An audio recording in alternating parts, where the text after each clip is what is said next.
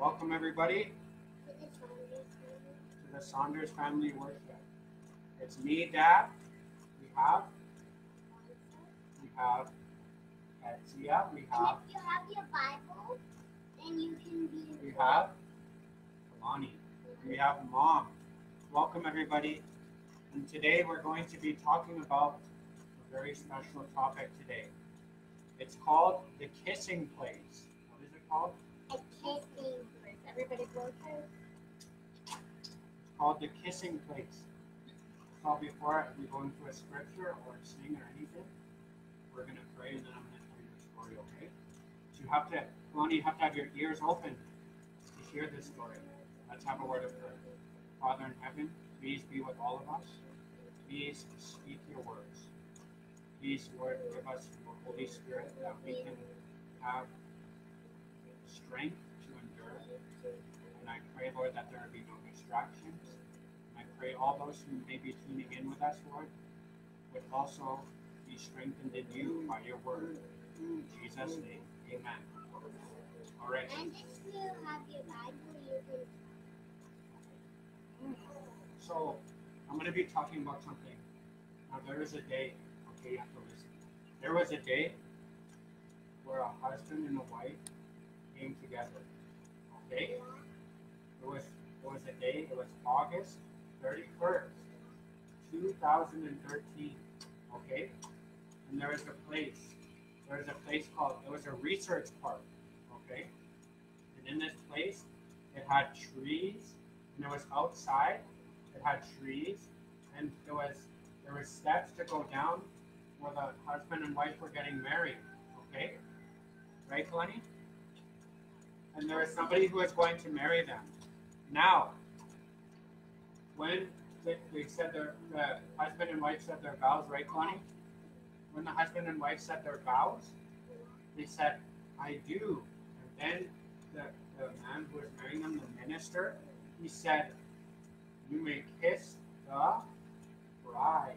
And the husband and the wife, they kissed. And that was mommy and daddy. Okay? Now, do you know in the Bible where the kissing place is? Does anybody know where in the Bible the kissing place is? The place where two things kiss, where they met together. It's called the cross. We're going to go to Psalms 85. We're going to go to Psalms 85. Okay? Psalms 85. And we're going to look at verse 7. You're good where you are. Yep, you're in a good place. Psalms 85, verse 7. The Bible says, show us thy mercy, O Lord, and grant us thy salvation. I will hear what God the Lord will speak, for he will speak peace unto his people and to his saints, but let them not turn again to foolishness. So God's people are not to turn again to foolishness, are they? It says, surely, yes, surely his salvation is nigh or close to them that fear him, that glory may dwell in our land. And then it says, mercy and truth are met together. Because God's mercy is God's love, right? The Bible says while we were yet sinners, Jesus died for us, right? That's love, right? Can you speak? So, Jesus on the cross, he showed us his love by shedding his blood for us, right? But Jesus also showed us that he has a law. And because his law was broken, Jesus had to die. That's why mercy and truth are met together. And the Bible says in Psalms 119 that God's law or his commandments are true. But do you think it's okay for somebody to only say, we have to keep the law, you can't do this and you can't do that? Do you think it's always good to do that? It's good. We have to keep the law, right? But Jesus gives us the strength. Or do you think it's okay to say, oh, Jesus loves you, you can do whatever you want? Is that okay? Does God have a standard? It's called the Ten Commandments, right? but they're the commandments of love. And then it says righteousness and peace. Look at this. Look at the place. This is the place Calvary. We have to listen. Righteousness and peace have kissed each other. Psalms 85:10. So it's like the husband is righteousness and the wife is peace. And they came together and they kissed. Right? Yes, like a marriage, like a husband and wife kiss, right? Is Jesus the husband? And does he have a bride? And Jesus he loves his bride so much, right? That he tells his bride, does a wife love a husband too? And what does Jesus say that it shows that we love him? What does Jesus do that shows us that what does Jesus say for us to do that shows us that we love him? If you love me, keep my commandments. But he promises us strength to keep his commandments, right? There is a song that we can sing.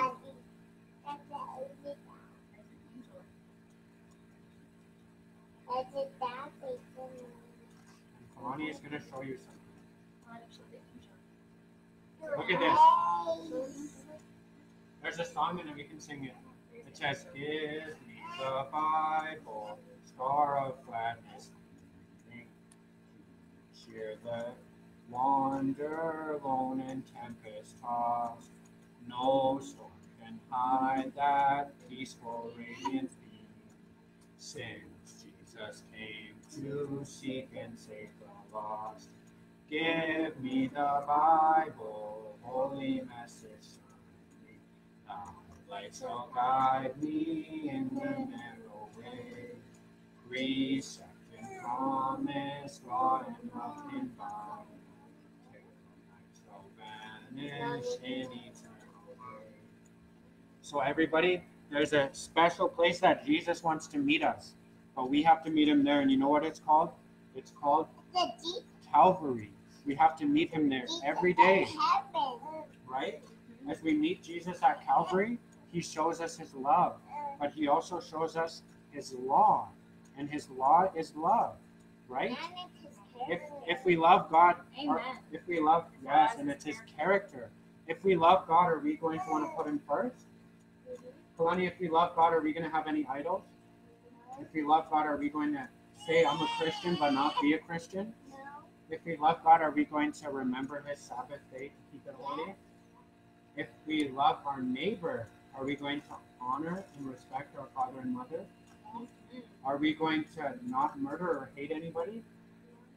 If we love our neighbor, are we going to, if we love our spouse too, are we going to commit adultery? Hi, everybody. And if we love our neighbor, are we going to steal? Am I going to say, hey, I want your jacket.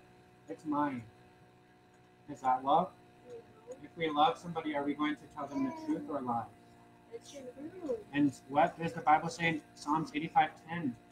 It says that mercy and truth have met together. Righteousness and peace have kissed each other. So God says that the place where righteousness and peace kiss each other is the cross. And if we go there, we will see that we are sinners and that we need a Savior. Right, everybody? Do we need a Savior? In times like these, I need a Savior. In times like these, I need an anchor. Be very sure, be very sure. Your anchor holds and grips the solid rock. This rock is Jesus. Yes, he's the one. This rock is Jesus, the only one. Be very sure. Be very sure. Your anchor holds and grips the solid rock. So do we want to hold on to the rock, Jesus? Do we love him? So we have to have mercy in our lives, love, and obedience, right? Because if we love, we obey. We love. Amen. Amen. Hey. Hey, Miranda, Bye.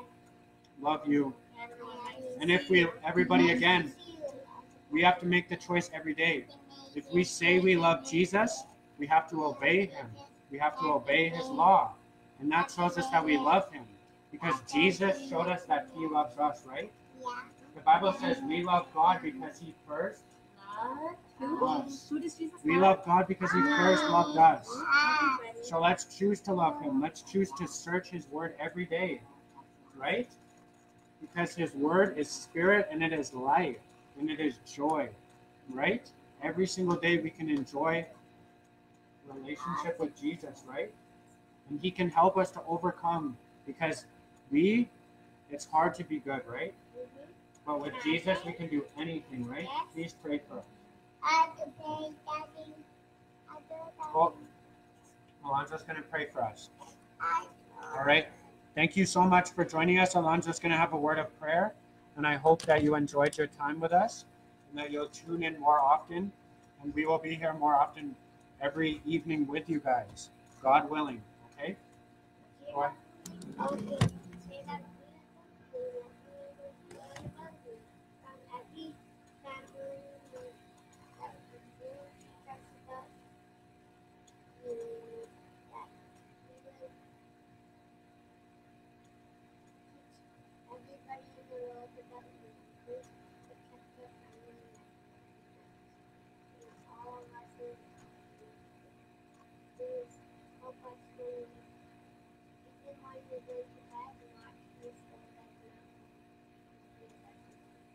Amen. All right. Thank you so much for joining us. Please come join us. We love you, Auntie. Tell Auntie Brenda, it's your great Auntie Brenda. Tell her you love her. And